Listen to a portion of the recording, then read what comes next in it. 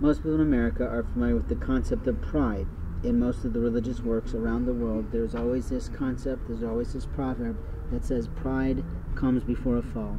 It's amazing how many people will use that and play it at other people, and I certainly know that I have played it at least once or twice at 2 or 3 of my original late siblings who are women, and also at 2 women who were loves in my life.